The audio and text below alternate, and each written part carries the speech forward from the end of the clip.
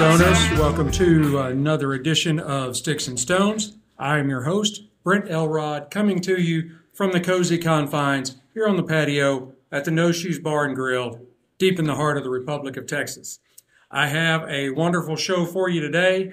I am pairing a punch signature with Still Austin Straight Bourbon. I think it's going to be a great matchup, so right after this, we are going to pop the cork, cut the stick, and get to toasting. Now, you know I always like full disclosure, and I was sampling. If you caught my reel a couple of days ago, I was doing some show research, and I was smoking a punch signature, and I will be sharing some photos from that. That particular cigar, throughout the smoke, came completely apart. The cap came off of it. A big piece of the wrapper came off of it. It was really dry. And I had made a point of checking my humidity in my King Cheese cigar cabinet before I brought it out and fired it up. And it was at what I consider a perfect 72 degrees. And so I went back just to make sure that I hadn't remembered something wrong. I do have that kind of problem. And yes, it was at 72 degrees. It had been in my humidor for about 4 or 5 days. So it must have been pretty dry upon receipt. So I'm going to be watching this one very closely. It's had a couple of more days in my King Cheese cigar cabinet. So I'm hoping it is going to work out much better. But Punch, they began producing cigars back around 1840, so they are starting to approach 200 years of cigar making. They should know how to do it, right? This particular offering is a filler and binder a filler that is Dominican and Nicaraguan. I'll get it all out here in a minute. It has a binder that is a Connecticut Habano, and that is cloaked in an Ecuadorian Corojo. Now, this is a Robusto. For those of you that are watching this live on Insta right now, you can see it. It is a 5x54. That's what they consider a Robusto. Visually, it is a medium to dark brown. It has an oily, kind of shiny look to it. The wrap has, visible seams, but they are tight. And it does have, I noticed this with the first one, and this one is not quite as much, but still there. It is some heavy veining. Now, that doesn't mean a lot of veining. That means the veins that are there are very pronounced. And then it does have a double cap. So we're going to see if this one comes out a little bit better. Now on the nose, I get pepper and maybe some coffee, some cedar, some hints of cinnamon, and also kind of a touch of a sugary sweetness. Let's give it a cut, test out the cold draw. I am using my C-Car V-Cutter today. I prefer the V-Cut over any other cut, but to each his own. Good looking cut.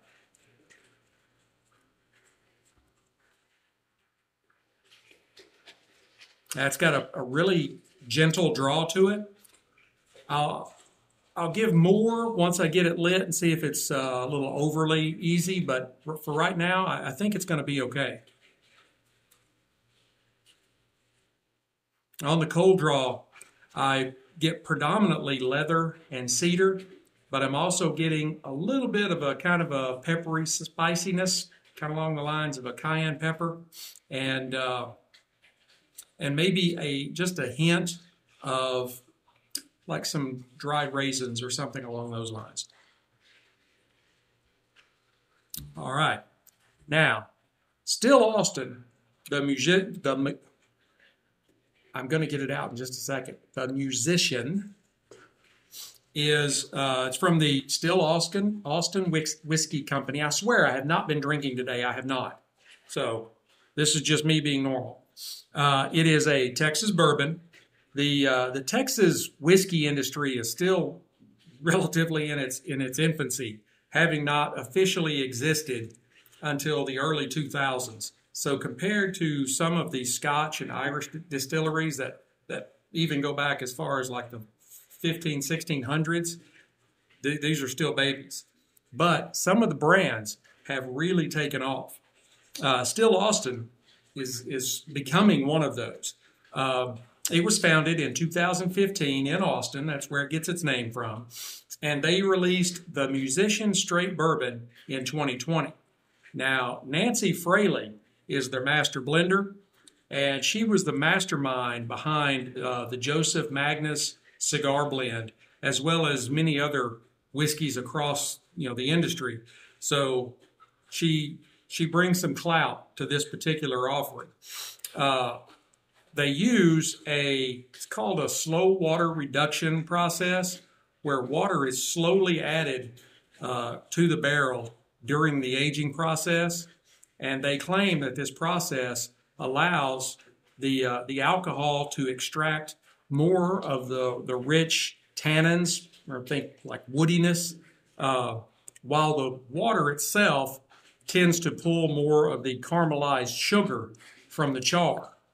Now, this technique allows the blender to fine-tune these flavor combinations by reducing the barrel proof slowly.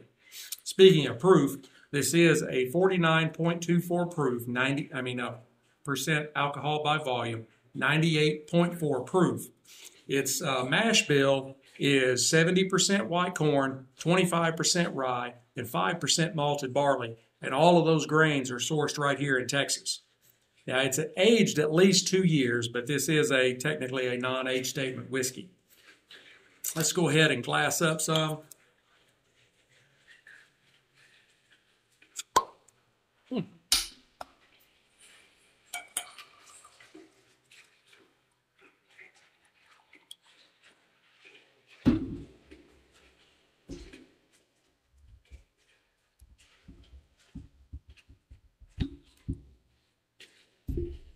Now, visually, this is really along the lines of, like a really classic bourbon. I would akin it almost to a Maker's Mark as far as color. It's got just a really beautiful red copper hue to it, and it's got really good legs. Clings well to the glass. On the nose,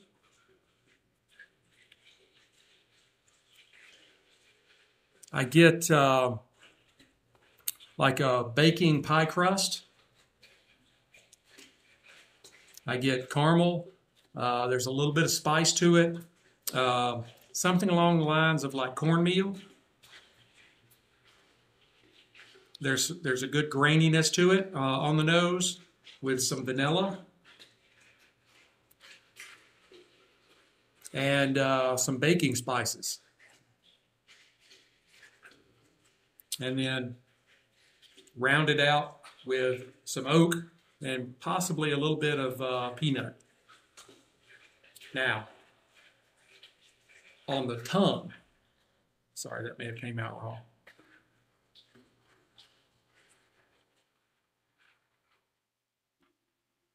On the palate, I get quite a bit of sweetness. Of course, it is a high corn content, and the more corn that's in it, the sweeter it's going to be. But there is a little bit of spice to it, that's from the rye.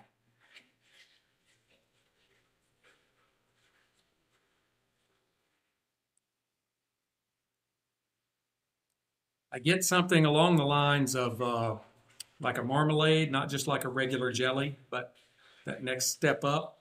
Uh, there's some cinnamon, maybe some roasted nuts.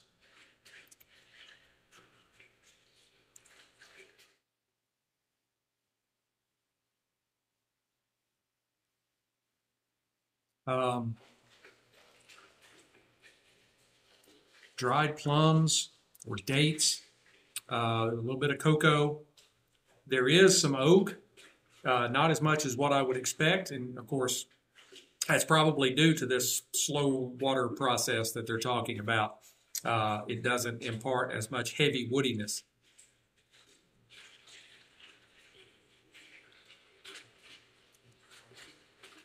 And I think I'm even really picking up some bananas too.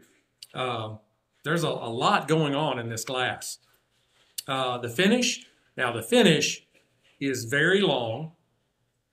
There is a medium alcohol burn. Um, it was really a little higher than I expected. Consider this is under 100 proof, so it had some burn to it to be under 100, but very manageable. Um, and you get some notes of honey blended with oak, cinnamon, maybe even some cloves, and then there's just a touch of kind of a mocha, all kind of underneath all of that. This is a very, very complex whiskey. I'm really surprised. I mean, I had good hopes for this, but so far it's really turning out to be better than I hoped for. So let's go ahead and light up our stick and see how it's going to do for us. Using my Rocky Patel 5 torch, you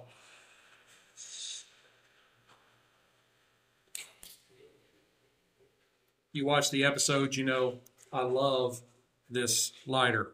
It is my fave. You can find it. You can find a link to it on my Amazon store. There's a link in the bio on Instagram. I've got a whole list of things in one of their ideas that is nothing but cigar and pipe accessories and things like that. And that Rocky Patel 5 torch, the Envoy, is one of them. I love it.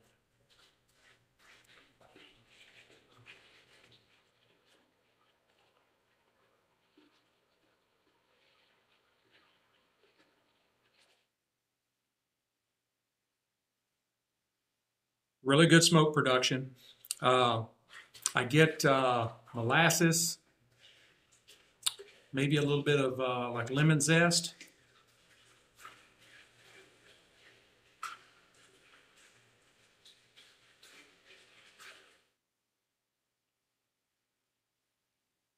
Some sweet tobacco, some cedar. There is a little bit of pepper spiciness to it, and maybe just a hint of kind of a mixed berries, not any one particular berry.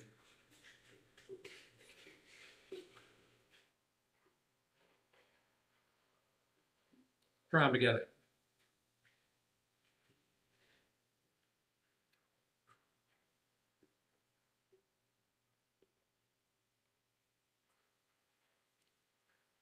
Those do go really well together. I'm really pleased. I always love that effect. I love the smoke hanging in the glass. All right, I'm going to go ahead and burn this down to the halfway point, and then I will come back and give you an update. For those of you on Instagram, I have to say I do, and you can see the rest of the review or hear the rest of the review when the audio comes out in a couple of days. Y'all have a great Labor Day weekend.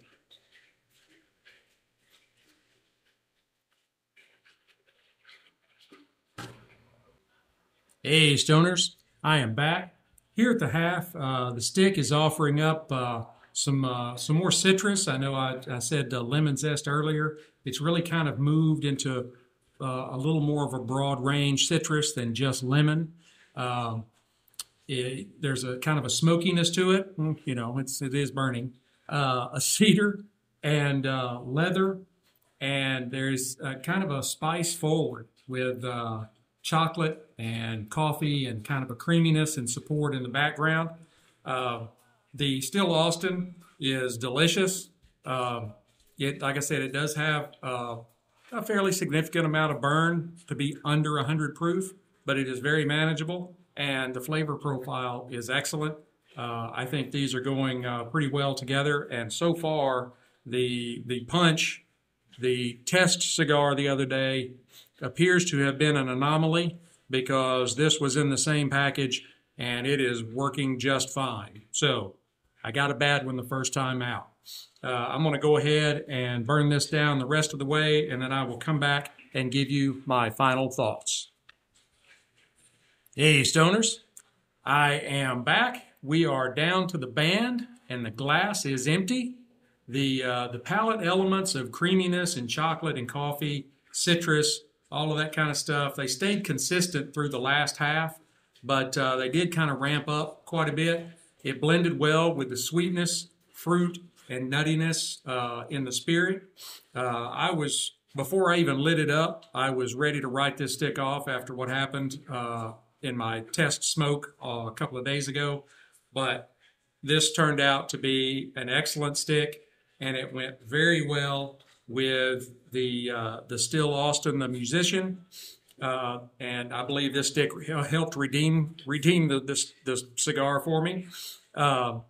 I would give, still taking into consideration the way that cigar came apart, and it was sealed in the same, it was a 5-pack, and it was sealed in the same package. So given the way it just exploded on me, I have to, deduct some points for that.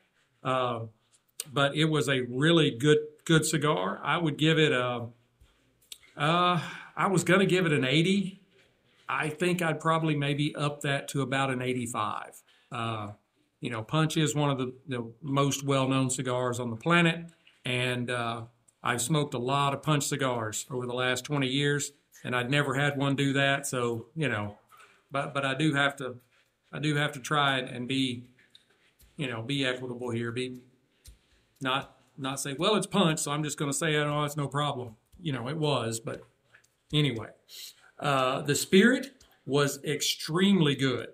I think the only thing that might do this spirit even better is if instead of the minimum 2 years of aging, bump that on up to about 3 to 5.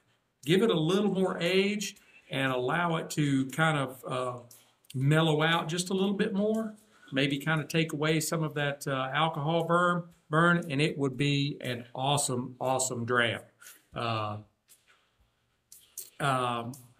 think it could develop a little more with some more aging. I would give it an 88 Whiskey Stones. I think it was really good.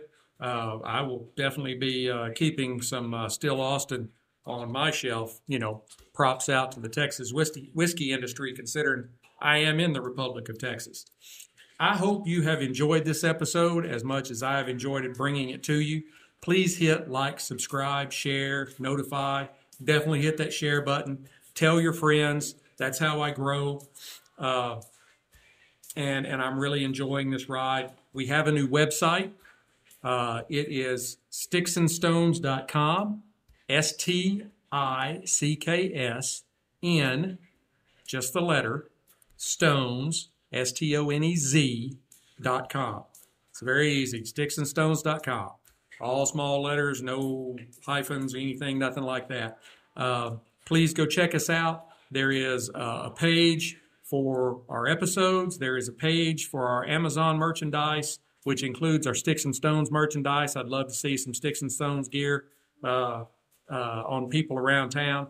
And there's also a page for the blog, which the blog will not only be alcohol and tobacco related.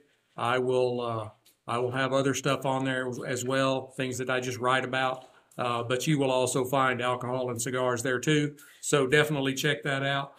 Until we get to be together again, keep your sticks dry, your stones cold, and have a great day.